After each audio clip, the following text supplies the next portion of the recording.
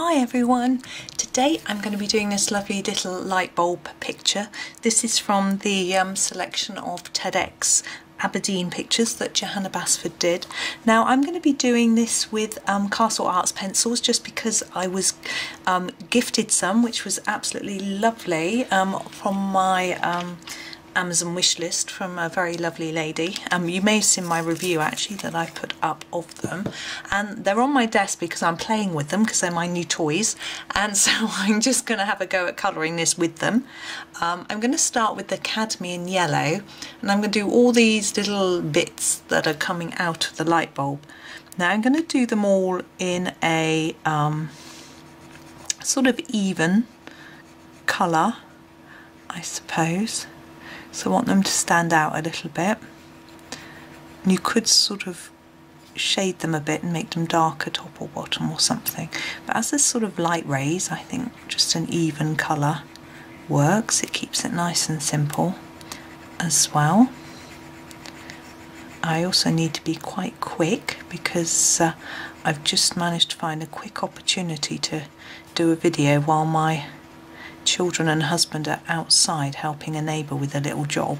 I can't help, fortunately, as they need to lift something, and there will be 5 of them I think, so I don't really need anyone else. And also I've got a frozen shoulder at the moment.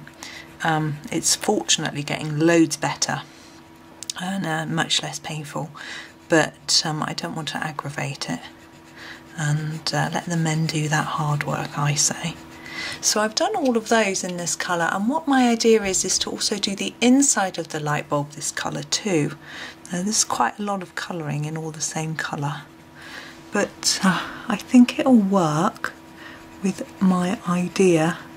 So I should just colour this, and it's not very exciting for you to watch. I could have done it off camera, but anyway. Now I find that this picture is quite pixelated, the actual printing. I don't know if that is perhaps the quality of the download. I mean, Johanna's books are usually good, although some of her earlier ones were a little bit pixelated, I noticed, or whether it's my printer, I'm not sure. But I only noticed this when I watched back my videos, which is so zoomed in. You can see all those little details. I know some people, I have had a few people say they're too zoomed in, but most people seem to like to be able to see all the little details, and because these are little pictures it makes sense to zoom in. As long as you don't get to see too much of my hand and knuckle and fingers, I think it works for you. So just merrily colouring this. It's been a very relaxing Sunday so far for me. I got up early, I woke up early. I don't lie in, it's just not what I do. Because I go to bed early, I don't usually need to lie in anyway. And got my ironing done. Children got up and helped me clean the house. Her husband did a little bit. Now these loopy bits, I'm not too sure. I'm going to go in the middle, I think, with the yellow, like that. Yes, so everyone helped, which was really great. And it meant that I could get to colouring quickly. I'm going to use the lemon yellow to do a bit of yellow around the edge. Now I haven't sharpened this one yet. I'm just going to do it a little bit. My idea is just to put a little bit on the edge and then try and fade it out. Now fading out colour, I know it's not easy. I just gently reduce my pressure on the pencil as I go out. And it's easier with a yellow because it's quite near to white. I find fading out a dark colour really quite hard, but it's just about gentle pressure. And I know people find it tricky to be gentle.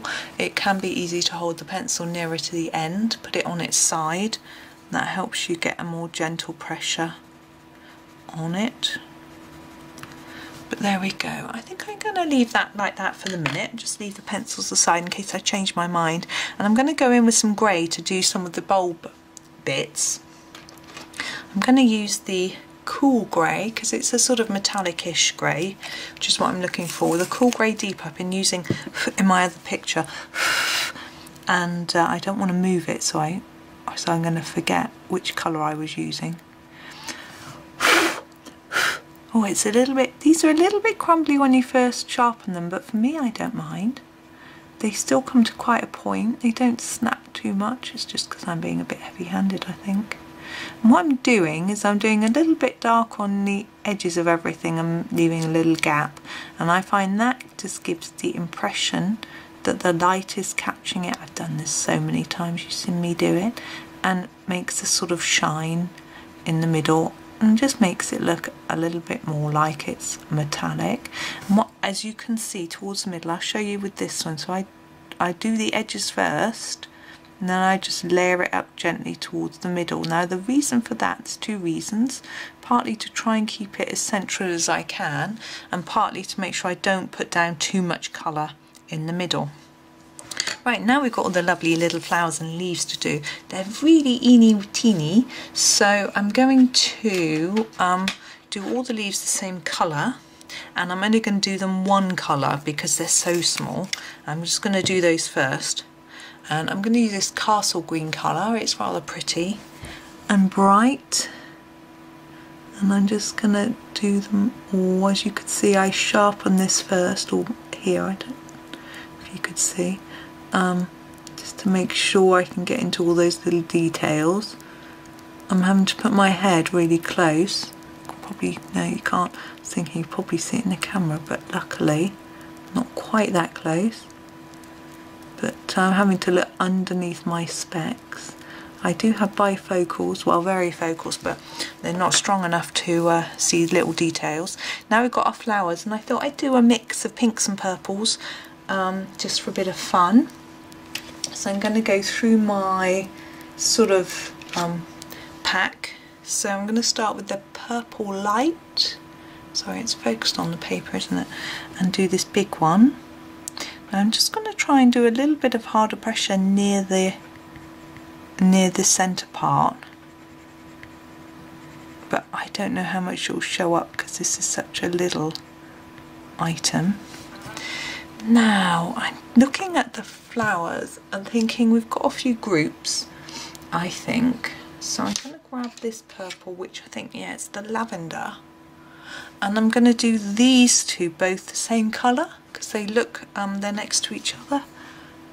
I'm not going to shade these, I'm just going to do them all the same colour.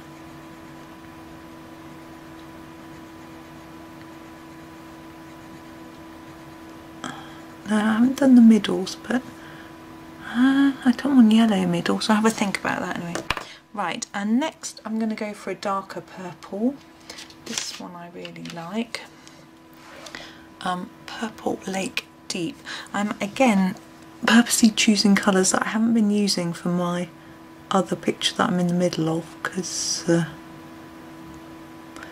I get confused. That's a gorgeous colour. I notice I've left a little bit here, which should be yellow in there.